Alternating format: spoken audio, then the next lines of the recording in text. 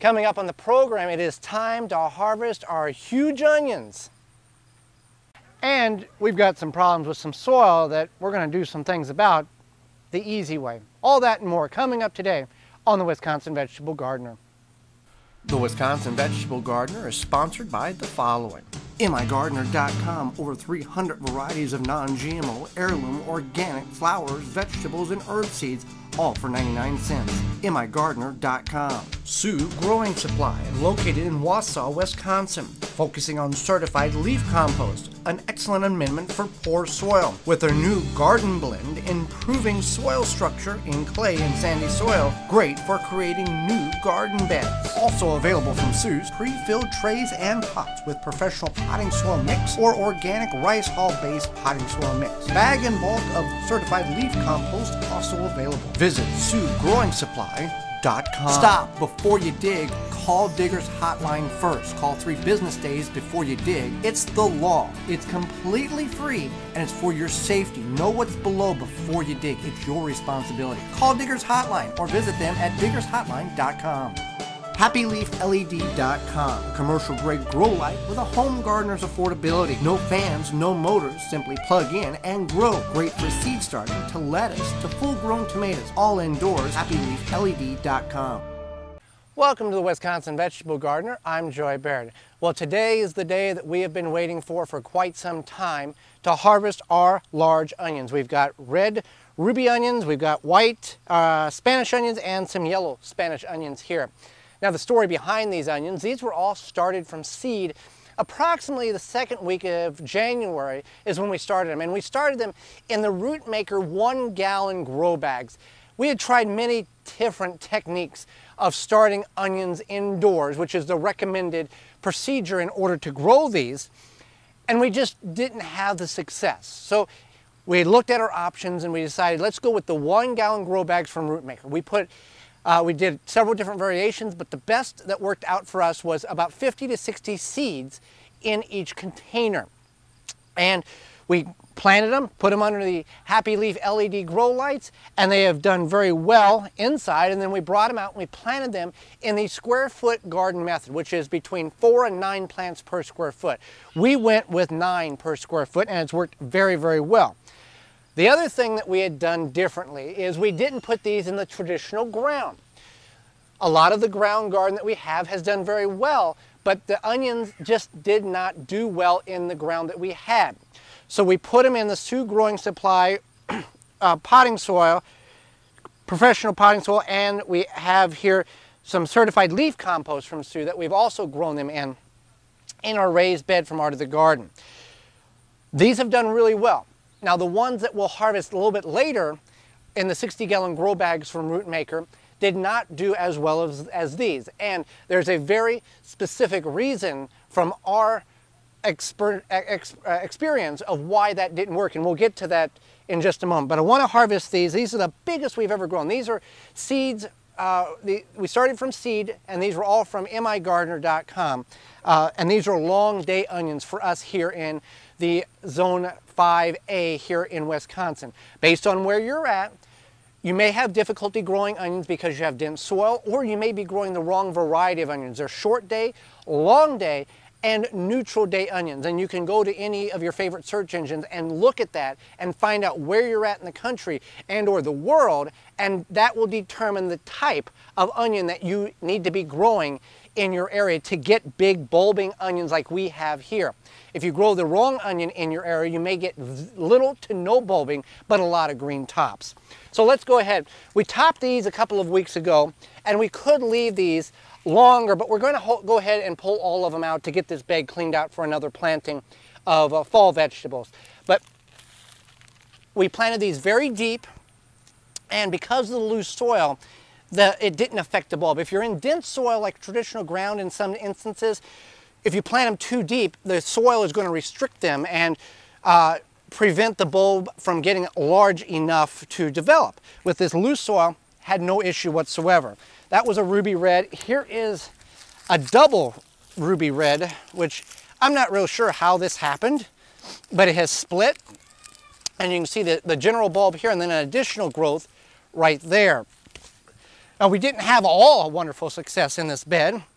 I mean, to some of you, this may be just unbelievably great, and to some of you, you may think, well, these are kind of tiny. So everybody has their own level of these are great category. So this is one of the smaller ones. Well, that's not one of the smaller ones. These are some of the smaller ones here. Now, typically, when we had done growing onions in the actual ground garden for us, if we got something like this, we were excited. If we got something like this, we felt we had just accomplished a world record. So we had to change up because these to us was not going to be worth the effort. This one might. These were more looking like cocktail onions than actual slicing onions. So we did what we had to do and did a research and found that this was the best way. I mean, that's farmer market, maybe state fair, pretty right there. So I'm going to go ahead and harvest all of these. Here's another really nice ruby red onion there. I'm going to harvest all these. We'll lay them out. We'll take a look at what we got, and then we'll go over how we want to cure these so we get the most longevity out of our onion. And then we'll take a look at the onions that we got growing in the Root Maker 60-gallon grow bag that didn't do very well, and I'll explain why they didn't do very well. So we've harvested them all out of the bed, and we have a very beautiful selection of onions. And just to give you some comparison, obviously you don't know how large my hand is, so that doesn't help you much on video to describe how large it is. This is a traditional coffee cup. Doesn't even fit in the top. Kind of comparison to the side. That's a decent sized onion. Let's go with a larger red one here. That's the double red one.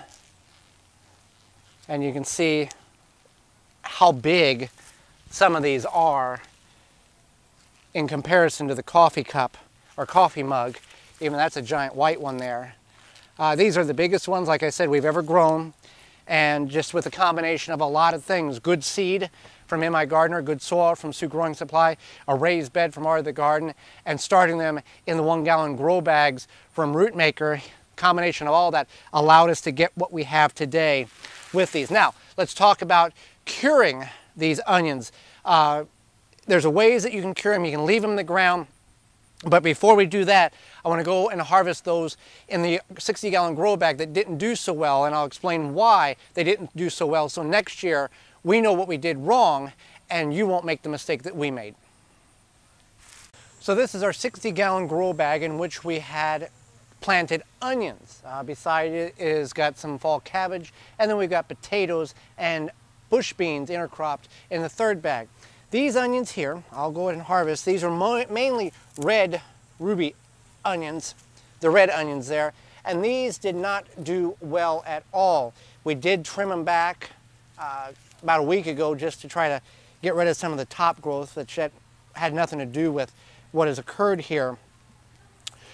The reason why that bed back in the front yard worked so well and this one didn't was because of the tree that is slightly above us in the bed here that the onions are in. Onions are day length sensitive, which means that at a certain day length of light, then they will begin to stop putting on top growth and begin working on bulb development. The bed out front has full sun. Even though the shade of the tree exists here, during the full daylight hours, that bed gets almost 99% of full sun out in the front yard. This bed here, there are particular hours during the afternoon in which this bed here is shaded completely until the sun moves past the tree as it has at this point during the day. This greatly affects the bulb development and is a key contributor to why we have very underdeveloped onion bulbs here. We will harvest them and utilize them. Now, these are the type of size of onion bulbs in which we typically, on an average year in the past, was very happy to get out of the traditional ground garden. But we'll go ahead and remove all of these, and then we'll go ahead and put a fall crop of something in here. But that's the reason why. We won't be growing onions in this particular bed, in this particular location again. We will figure out where we can put another bed like this and then go ahead and plant onions again, we will revitalize the soil in the front yard bed, and we'll greatly consider growing them again in that area. So I'll harvest these, we'll head back to the front yard, and we'll talk about how we're going to cure these to get the best longevity in storage out of our onions. So in order to cure your onions for long-term storage, you can do a couple of things. You can leave them out like this in the sun for a couple of days and let them begin to dry out, especially the tops, and then you can trim them back like you would see store-bought onions and trim the roots, but you'd want to make sure the tops were completely dead because some energy does go back into the bulb. If you don't want to do that, you can put them on an air screen, elevated under a shade for a couple of days, or an amount of time that it takes for them to dry. Or you can take them inside in a controlled environment, 70 to 80 degrees, lay them out on a table and allow that to occur as well. Now that may take a longer period of time because you're inside or in a garage or basement or something of that nature. We didn't want to leave them in the ground too long because they can start molding or rotting if the conditions are just right with that. So growing onions, with the smaller ones, we'll use those for soups and stews. With these, you can certainly use them right away. You don't have to wait for them to cure in order to use them. You can cut them up, use them right now. But the long-term storage or curing of the onion is important if you're going to store them. And there's a bunch of different ways in which you can find online to work for your situation on the best way to store them, essentially out of direct sunlight in a cool, dry place. So we are very happy with these onions, and we'll follow all the steps that we did this year again next year in hopes of the same result. Growing your shrubs, bushes, or trees, you can use a couple of items in which to help prevent animals from gnawing at the actual tree trunk or the bush trunk. One, you can apply IV Organics 3-in-1 Plant Guard. In addition to that, as a secondary barrier, you can take a piece of PVC pipe. Now, it can be any type of PVC pipe, but you want the diameter to be wide enough or big enough. This here is I believe a 4-inch PVC pipe that we've got. And what we're going to do here, obviously with the shrub being or the bush being too big, I can't put this around.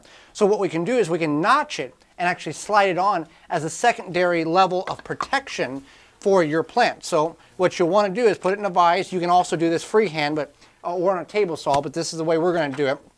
So we've got one cut there. So I'm going to take the distance that the trunk is and just a little bit more and go ahead and cut the notch out.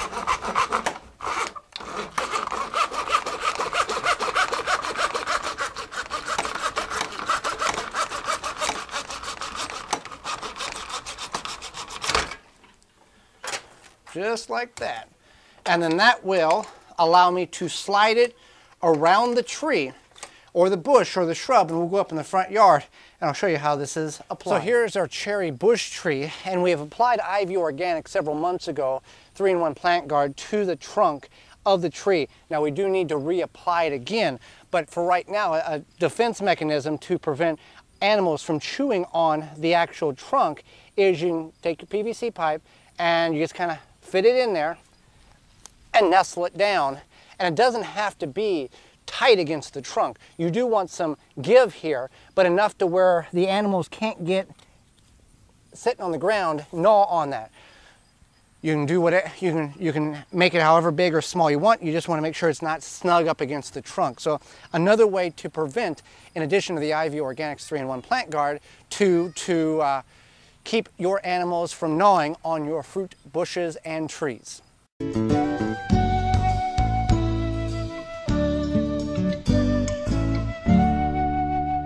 So this is the bed that we harvested our potatoes from about a month ago.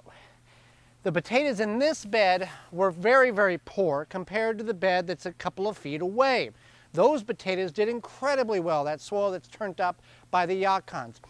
So what has occurred in this bed, we did potatoes this past year, a couple of weeks ago we harvested them, as well as we did about 3 years ago, and they kind of all did the same thing. Now last year we had tomatoes in this portion of the bed and peppers in that portion of the bed. Worked out really, really well, so we thought, okay, the soil is probably pretty good. We went ahead and planted potatoes this spring, and they just did not yield good at all. About 1 to 1.5, sometimes 2 potatoes per plant, and a half of a potato, I'm talking one of them little tiny ones, in comparison to a decent sized potato. We have very cloddy soil that really didn't work very well this spring, and then it still didn't, you know, as we dug the soil up to harvest the potatoes, it still was very cloddy and chunky here. So what we're going to do, and we did amend the soil this year, the spring, with certified leaf compost from Sue's. We added coffee grounds in the spring, we added shredded paper in the spring, kind of all worked that together, and it just didn't seem to help. Now sometimes if your soil is extremely depleted, we also used sustained fertilizer too. If your soil is really depleted, it takes time to build up the nutrients, and it takes a lot of massive material to build that nutrients up as well. So what we have done here, we were going to plant fall turnips and rutabagas here, but because of the problems that we saw with the potatoes, I didn't feel confident enough to put that seed, work the soil, put that seed in, and then be disappointed in 60 to 90 days when we try to harvest those rutabagas and turnips, and we didn't have anything because of the poorness of the soil. So we've done a couple of things, and we'll continue to do this. Dry grass clippings, as we mow the grass, the chemical-free and seed-free grass clippings. Even when they're wet, we just throw them on this bed, distribute them across. We've got some shredded paper from the office, as well as coffee grounds and coffee filters. Now this will continue, we'll just continue to layer that material on until the end of the growing season. And then at the end of the growing season, we will make intensive efforts to double the amount of leaves that we put on this bed. Each one of these grow beds, raised berms essentially is what we call them, we put leaves on in the fall. We pull them from the street, from our property, anywhere we can get a hold of them. And normally we put about 18 inches of leaves, and by midsummer the following year they've just dissipated, they worked themselves in the soil and broke down. So with this bed, we will double our efforts and try to go about 3 foot high with the leaves to add more nutrients with that. And then in the spring we'll come in and work the soil with fertilizer and compost and more coffee grounds in an effort to revitalize this soil so we can grow something successful. Just this bed. Everything else seems to be okay. So isolate, find out what's going wrong with your particular grow area, your garden, if it's one area or a large area, and figure out how you can work with the soil and utilize it so it's ready for next year. We could come in here and work this bed and add a bunch of stuff, but we're just going to continue to layer it, let it sit empty until next spring as we continue to add free, renewable resources that's good for our soil to help build our soil. Thanks for watching. Join me again next time for more organic gardening and food preserving. I'm Joy Baird, and this has been the Wisconsin Vegetable Gardener. For more information, please visit thewisconsinvegetablegardener.com.